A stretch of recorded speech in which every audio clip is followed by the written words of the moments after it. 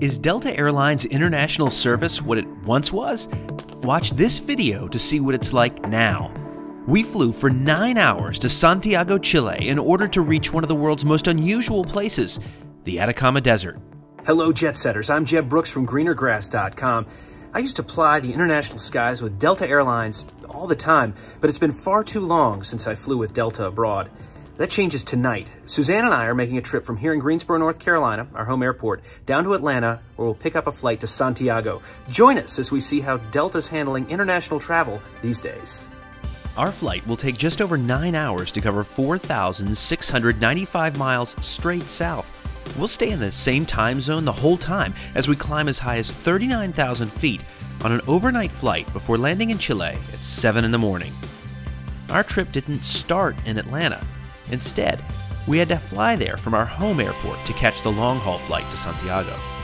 And the flight from Greensboro to Atlanta was a quick, smooth 47 minutes. It's our pleasure to welcome to Atlanta Hartsfield Jackson International Airport. Local time here is 6:14. With a little bit more than 3 hours in terms of our layover, we're going to head to the Sky Club, probably over in F, which is where we're leaving from. Also, the best Sky Club in the Atlanta airport. So let's head over there and check it out.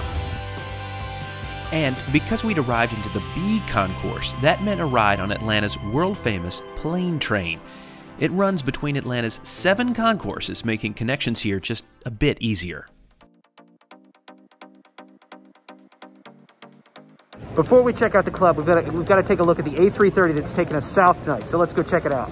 This is such a capable airplane. It's got tremendous range and space, both for passengers and cargo. This was going to be a great flight. Let's go clubbing. I think I'm ready for some champagne. We can do that. The Sky Club here in the F terminal really is my favorite one in Atlanta, and I'll show you why once we can get in. Unfortunately, thanks to staffing challenges and an increased number of travelers these days, you might have to wait to get in like we did. Our delay, though, was only a couple of minutes. This outdoor terrace offers stunning views of the incredible operations here at Hartsfield-Jackson International Airport, not to mention the perfect backdrop for a toast. Here we go. Cheers. Cheers. Drink it. Drink it. Why do people always say that?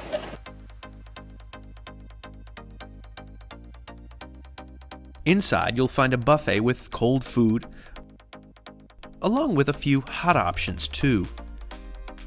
There's also a full bar. And as the sun slowly set, we enjoyed even more views of the ramp and a few snacks. Course 1, salads. Macaroni salad, potato salad, salad. Second course, chicken and mac and cheese. Not gonna lie, you'd probably find better at Polaris. As subscribers know, Suzanne is a United fan.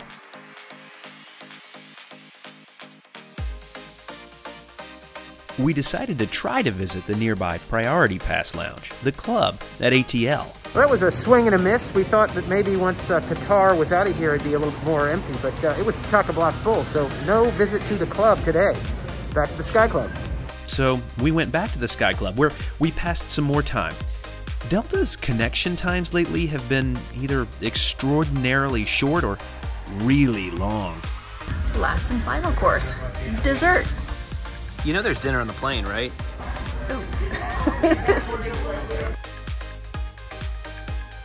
Do you need some lounge literature? We decided to pass on Kidney International and headed to the gate instead. Board this bird. Suzanne, have you ever taken an international flight leaving Atlanta? Scrolling through past trips, I don't think I have. Are you excited about your first one? Let's do it. This A330 has Delta's older business class seats in it, and quite frankly, it's been so long since I've flown long haul with Delta, I forgot they were still being used. While they're not my first choice, I prefer the Delta One suites, like on this 767-400 for example. The older ones, like we'll be on tonight, offer all the comforts you could ask for on a 9-hour flight. Let's take a look around. Welcome. In this bag, you'll find a plush pillow and blanket. You'll have slippers, There are headphones and a reading light too. Here, you'll find a headphone jack, USB power source, and a universal socket. In front, there's a remote control for the IFE, seat adjustment controls, and a button to release the screen. Down below, there's storage and more than enough footroom. There's an armrest you'll need to store for takeoff and landing. And above, you'll find reading lights and air vents. At the front of the cabin, the moving map and vital statistics about the flight are displayed throughout the journey. Cheers. I'm working on a video highlighting the vital work that line maintenance workers do at Delta. For even more unique behind-the-scenes aviation and transportation content, be sure to subscribe. The view is terrible now, but it's going to be really good tomorrow morning. I hope. The amenity kit included all of the essentials you'd want on an overnight flight like this. Our flight was fairly empty, and that meant there was plenty of overhead bin space. Welcome you to Flight 147 to Santiago, Chile. We'll be on our way here shortly. This evening is going to be 8 hours and 54 minutes.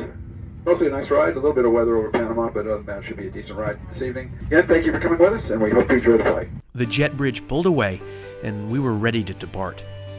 South America is my favorite continent for so many reasons. From the beautiful landscapes to the incredible food and the friendly people, my anticipation just reached a crescendo as we taxied out. This was also the first time Suzanne and I visited South America together. We had big plans, a lot of which I'll be posting here on the channel in the coming weeks. Have you been to South America, or do you live there? What's your favorite part of it? Let me know in the comments. I'm always looking for new destinations.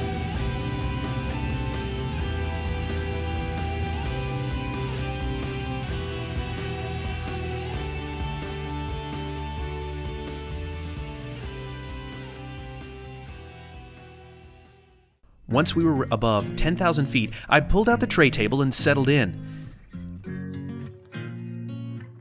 You'll need an eye shade here. The light from these buttons shines all night long. Again, the IFE screen folds out, and thankfully, Delta offers plenty of choices. This was a welcome development. It seemed like they'd cut a lot of selections in the past couple of years to save money, and I'm glad to see, at least what seemed to me to be, more options. And of course, the map feature is always welcome. Flight attendants presented a menu, but passengers also receive an email inviting them to pre-order. That also opens up the chance to see some additional choices that don't appear on the paper menu. The halibut and the duck were only available to pre-order. I chose the duck because I like being able to say I had the duck on Delta, or Delta's duck. We departed Atlanta at 9:40 p.m. and flight attendants offered an efficient service that still felt special and allowed passengers to get sleep as soon as possible. This was some great Delta service like the before times. We received a tray with bread, a salad, and potato and onion soup. Then my main course came, the duck on Delta.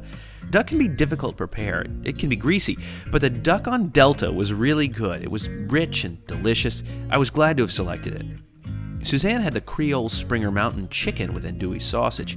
Unfortunately, it was saltier than she would have liked, she said. Dessert was strawberry cake. Ice cream was also available. After dinner, as we passed Florida, I decided to take a walk. Delta's economy cabin on the A330 is arranged in a 2-4-2 configuration, a nice setup for couples. There's also a Comfort Plus section on this A330-300, which offers a bit more legroom than economy. In the front of the cabin, you'll find snacks laid out for the taking throughout the flight, but we were both full and tired. It was time for bed. So I pulled out the provided pillow and blanket and set up the bed.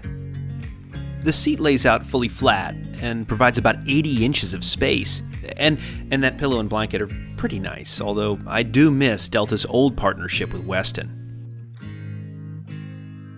These coffin seats are a bit narrow, especially in the footwell, but I was so tired that it didn't matter. About 4 hours and 15 minutes later, I was up. I just don't sleep as well on these older airplanes as I do on newer ones. A350 sleep is just so much better, like by 20 numbers over the A330. And about 2 hours before landing, breakfast was served. The quiche Lorraine was nice, and I think the old adage that breakfast on planes just isn't as good, well, that's out the window. I've had many great breakfasts on board airlines all over the world, and I'd include this one in that mix. Landing in Santiago in the morning offers one of the world's greatest aviation experiences. Seeing the sun rise over the Andes Mountains is simply breathtaking and unforgettable.